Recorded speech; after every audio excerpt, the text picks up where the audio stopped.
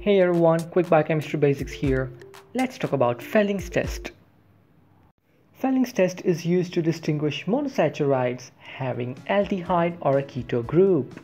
Monosaccharides having aldehyde group gives positive Fehling's test, while the monosaccharides having ketone group gives negative Fehling's test.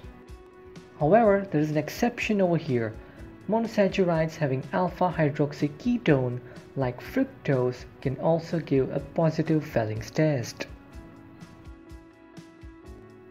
Fehling's reagent consists of two solutions which are known as Fehling A and Fehling B. Fehling A is an aqueous solution of copper sulfate which is blue in color, while Fehling B is an aqueous solution of potassium sodium tartrate along with strong alkali such as sodium hydroxide. The final working solution is prepared by mixing equal volume of Fehling A and Fehling B.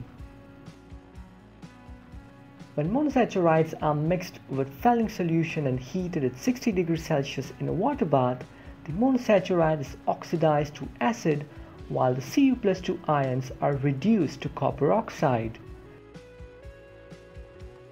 The copper oxides of form is reddish or brown in color and can be quantified easily to find the amount of aldose monosaccharide present.